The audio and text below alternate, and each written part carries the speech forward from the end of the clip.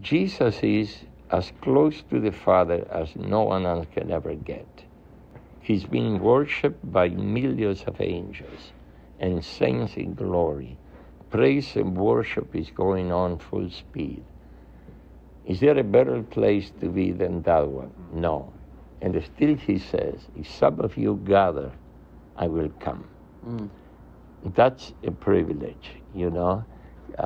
The Lord rebuked me because I took it so flippantly. Okay, Lord, we gather in your name, we open this meeting. Okay, first point on the agenda. And the Lord came and said, hey guys, I'm here, you know. So let's take a moment and more than just pray, meditate that we are about to invite the Lord to come and to preside over our meeting and to talk to us.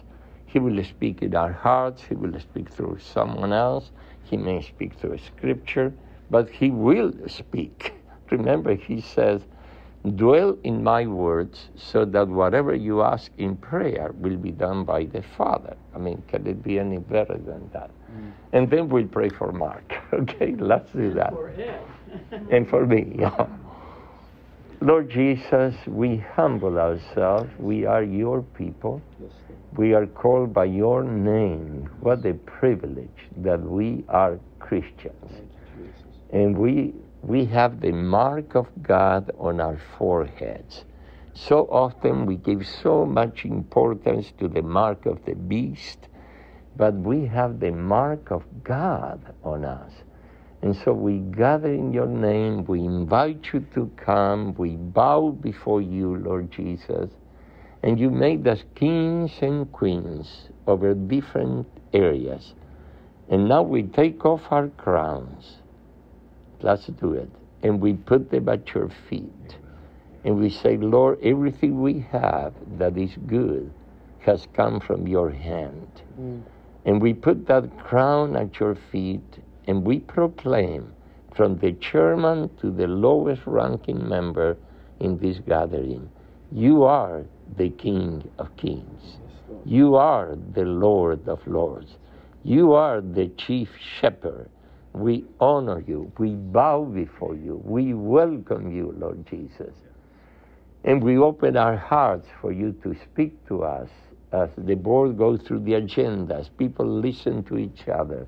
Give us that sensitivity to hear your voice in whatever shape or form you have allowed us to do it. And now, Lord, in that context, we pray for your servant Mark, and we bless him right now. And we speak life, and we send spirit and life to him, and for his body to be restored. And for all of us who need a touch from you, Lord, we declare that only you can take away our life. The devil may threaten us with a fear of death, but only you can decide when we are going to die. So, Lord, we pray for Mark, we pray for everybody in this gathering, and we thank you that we know you heard our prayer. In Jesus' name, amen. Amen. Take a moment now and dwell in the presence. Just dwell. Do this exercise. Move your hand, but don't slap anybody. Just move it. What do you feel going through your fingers? What do you feel? It's the presence of God. He came. Spirit is pneuma. It's a spirit. He's here. That changes the meeting, folks. I'll tell you, this changed my life and Ruth's life totally, and our family's life. To know, yesterday we celebrated Ruth's birthday, and we invited Jesus to come in, and boy, he messed up everything. I mean, we had the best celebration with prayer and thanksgiving and fun and jokes, and so dwell on that. Can I proceed to the devotional? Okay. I'd like to share with you, we all have prayers that we pray consistently with full faith, quoting scriptures, and fully persuaded that those are legitimate prayers. that they are based on promises that God made. You do this, I'll do that. And I think all of us have at least one or more of those prayers that haven't been answered. We say, but Lord, it's written, as for me and my house, we will serve you. And the kids are not walking with the Lord as they should. Lord, you said that by your stripes we have been healed, and we claim it. And we claim it. And we are not healed. I'm sure you have some of those, And then at that moment we become very vulnerable because the enemy tells us, okay, where is God? I mean, if he didn't answer this prayer, what assurance do you have that he will answer other prayers as well? And I want to bring up to you folks, because Ruth and I have more than a couple of those prayers that are not being answered. And as far as we know, we walk in holiness, we cry out to God. And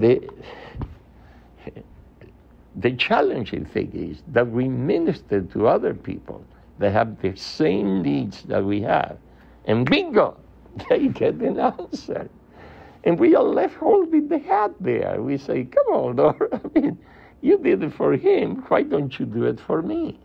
Have you had any of those experiences, And so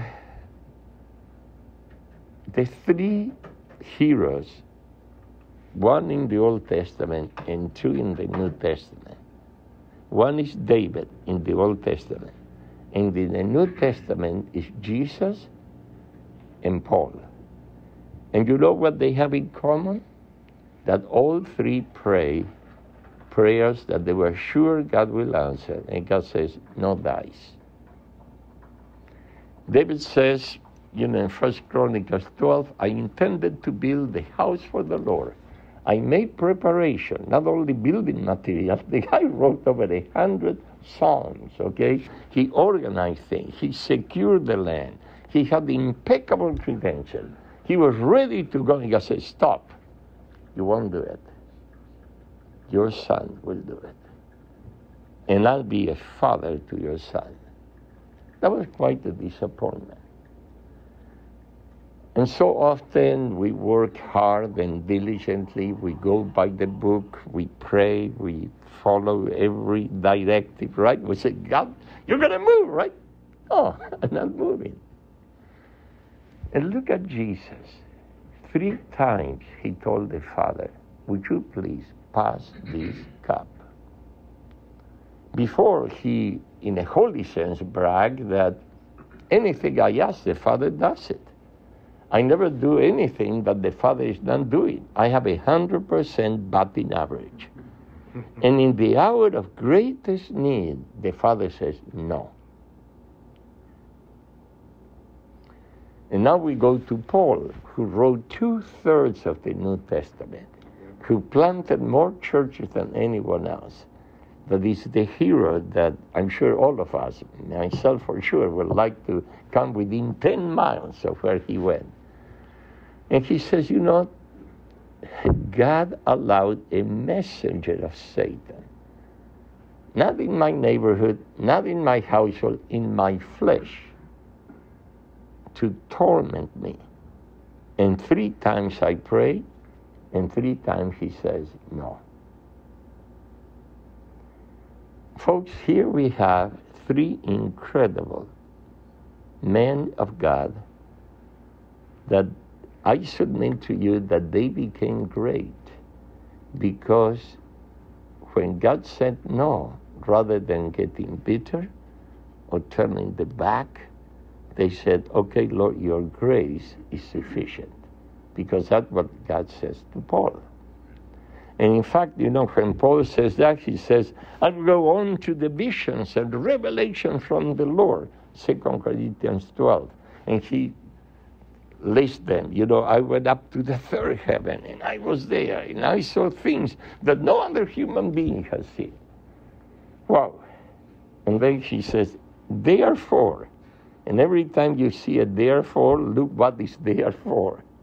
Therefore, in order to keep me from becoming conceited, I was given a thorn in my flesh, a messenger of Satan to torment me. 3 times I pleaded with the Lord to take it away from me, but he said to me, my grace is sufficient for you, for my power is made perfect in weakness.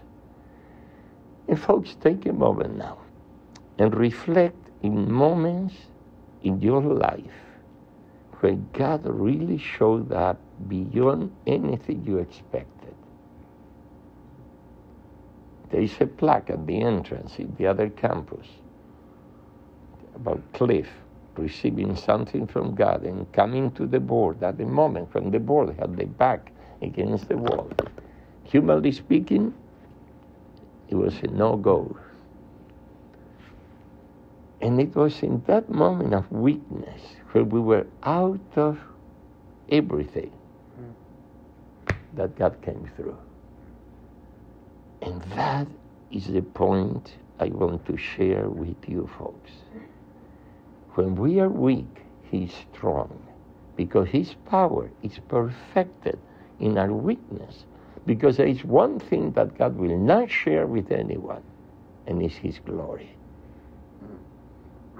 And time and again, through our intellect, through our giving, it makes we sick people that have big foundations. They brag about how much they give, and they hire a CEO to tell people no without feeling guilty, and then they gather together and they look like... But listen, it's when we don't have, when we reach the end of ourselves, that we are welcome into the sufferings of Christ. You know, when He has to say, Father, Father, my God, why have you forsaken me? He who was with God from the beginning, by whom everything was formed, he who walked with God faithfully every day, he's hanging on a cross, tormented by the devil and his demons. And he addresses him twice as my Father, forgive them, they don't know what they are doing. But then he addresses him as my God, because at that moment God ceased to behave like a father and chose to behave like a God.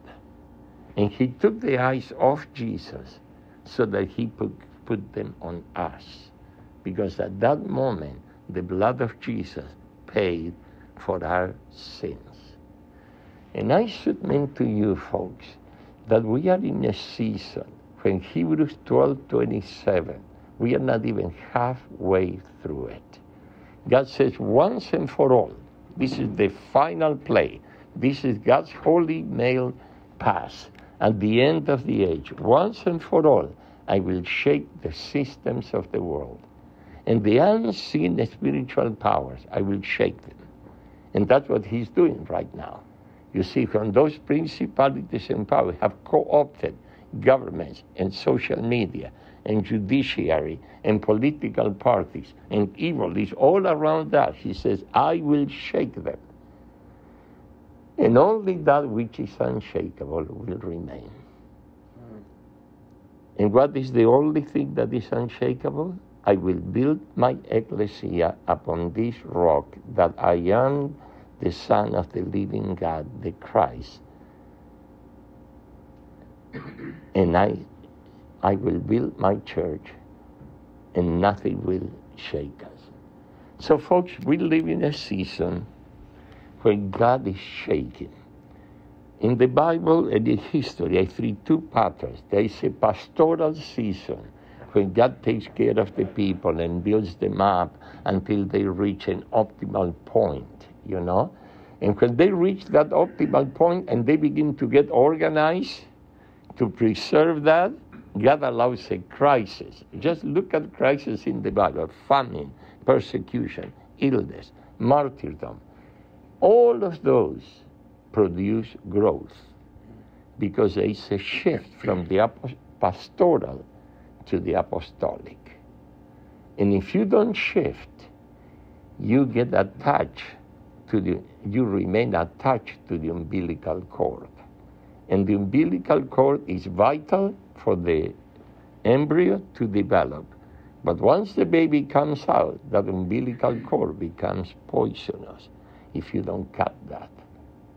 And that's why we live in a season. If we look at our history, our walk with the Lord, all of us, our walk with the Lord here at the Valley Christian, I mean, there have been seasons when we were at the very end of everything, and we cry out to the Lord, knowing that only God could have rescued us.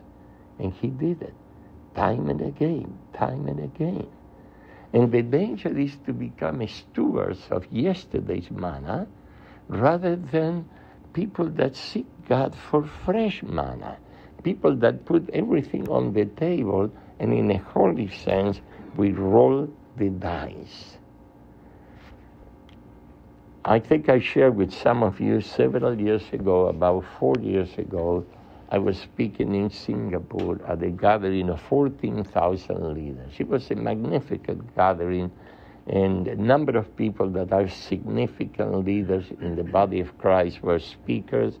I counted a privilege to sit next to these men and women, but I happened to be the keynote speaker, part of the grace of God.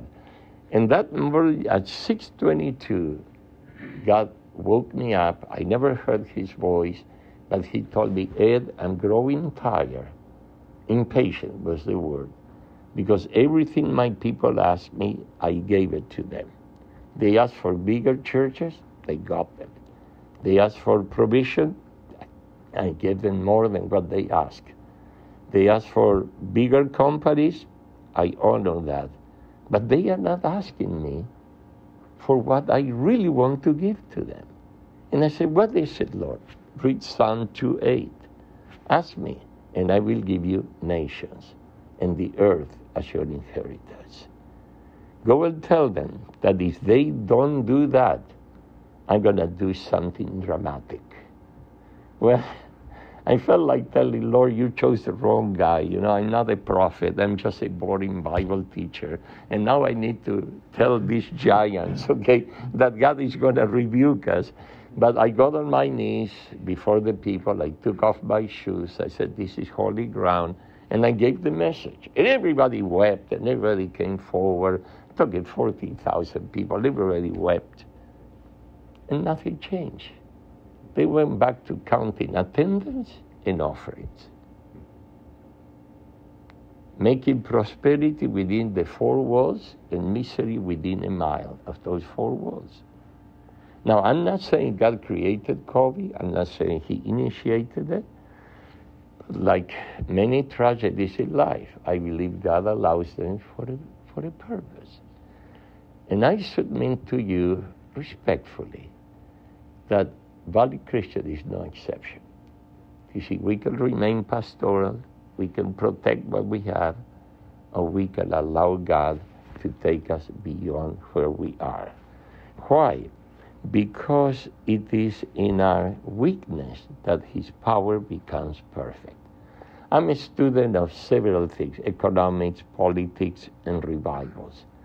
Every revival that produced growth, without exception, happened outside the church. The church never gave birth to a revival that produced growth. It gave birth to revivals of praise and worship and better discipleship, but when it comes to church growth, it happened outside. The most recent was the Jesus Revolution. Hippies that smelled terrible, smoked marijuana, got saved, and all of a sudden they show up in church, and the church doesn't want them around, right? And then they begin the Jesus movement that really, really changed the face of Christianity. So in conclusion, what is the value? Well, this is what I see. During the persecution, you can remain pastoral, and God will allow you to remain in Jerusalem and not be persecuted like the apostles. Because you're okay taking care of this establishment. Or God will give you the privilege to sail on our charter waters and be apostolic and try new things out there. Take everything that you have and put it on the table. with trials and tribulation. The Bible says it is through many tribulations that we will enter the kingdom of God. It doesn't mean we're going to be saved by tribulation, but for the kingdom of God to be manifested on earth, there is a process where we go through tribulation. So in that context, look what Peter says. The end of all things is near. Therefore, be clear-minded and sober, so that you can pray and prepare yourselves, pay attention to this, for the grace that is about to be revealed.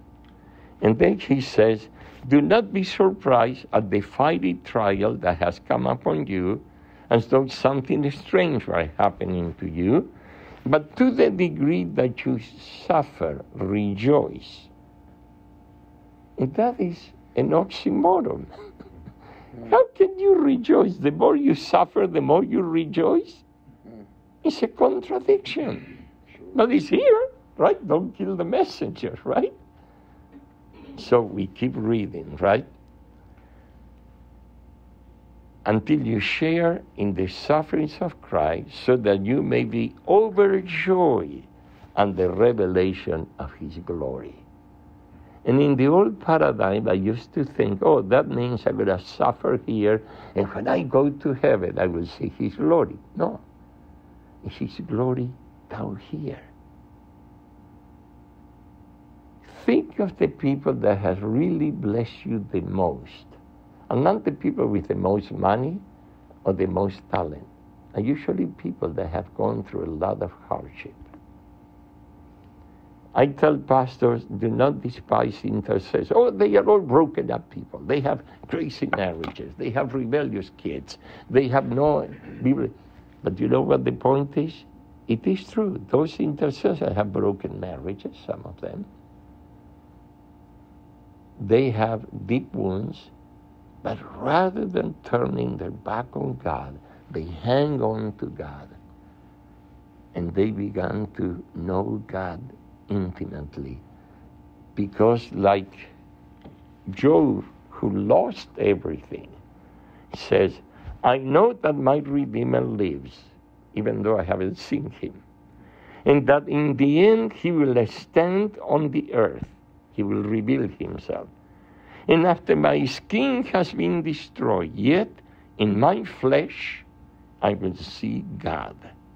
Look at the context. His skin is being destroyed. But he said, but I will see God. I myself will see him with my own eyes. I and not another. How my heart yearns within me. And that is the secret to Job's endurance. When God is playing ping pong with the devil, the greatest honor you and I can aspire is to be the ball in that game. And have God hit that ball, and the devil hits it back, and God hits it back until he, boom, that's it. I remember one of the person that influenced me the most was a gentleman who was the most fatherly man I knew. And I said, what is the secret? And he told me, Ed, I am the result of a rape. My mother was a servant, raped by her master. She was thrown out of the house with me in her womb. She was rejected, made an outcast. So God dumped a truck of lemons on him, but he and his mother made lemonade. And that is the thing I'm challenged by now. Whether it's relevant for you or not, you be the judge. But folks, we can remain experts at what God already did, or aspire to become beginners of what he's about to do. And that requires humility.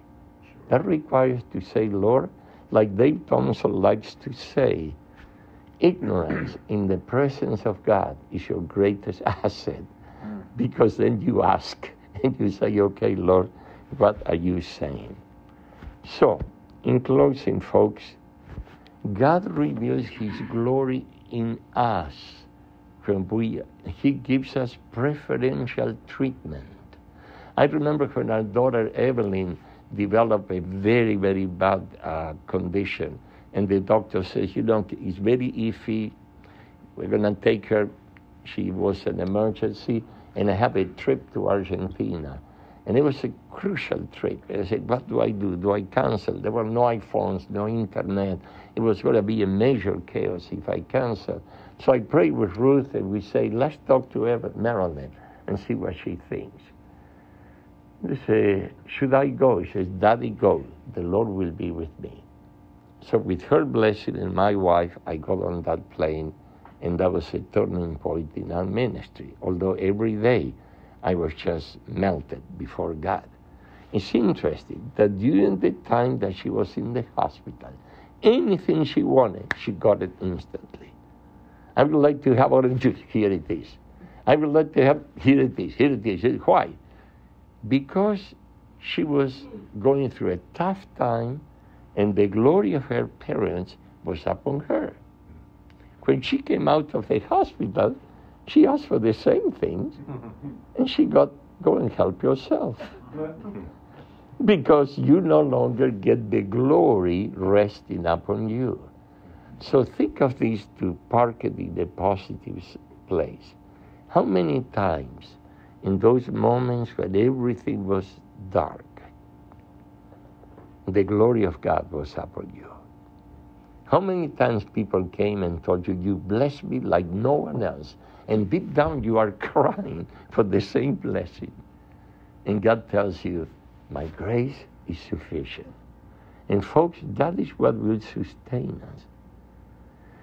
But I think at Valley Christian, as well as in TOW and other ministry, so much has been entrusted to us that I don't want to face the Lord with a general ledger of all the good things that I finished the race with. I want to run to the very end. I want even my last check to bounce, because I'm trusting God to provide, and I will live to the very maximum everything. So folks, as you go through the agenda, and then as you go home, meditate on this.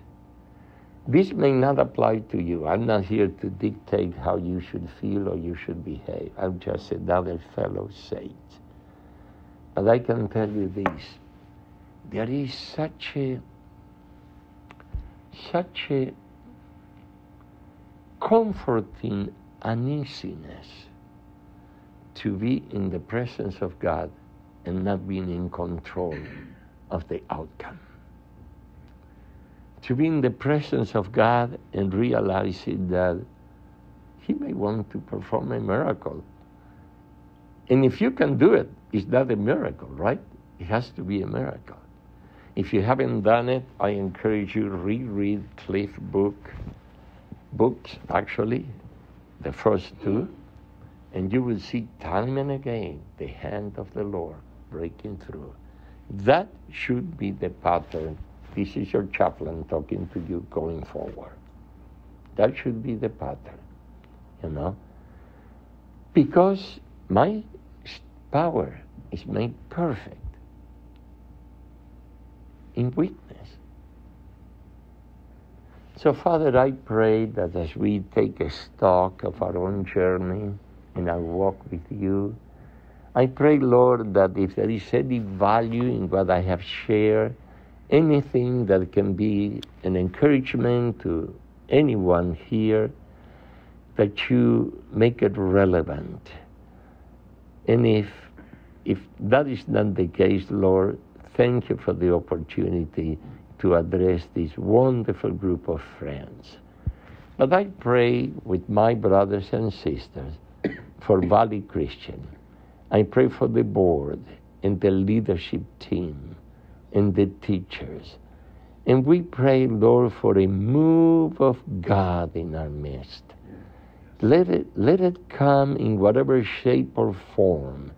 And Lord, deliver us from fear of changes and tribulations and persecution.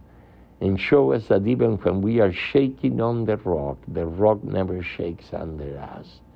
This we humbly pray in the name of Jesus, who is here with us today. Amen. Amen. Lord, I like to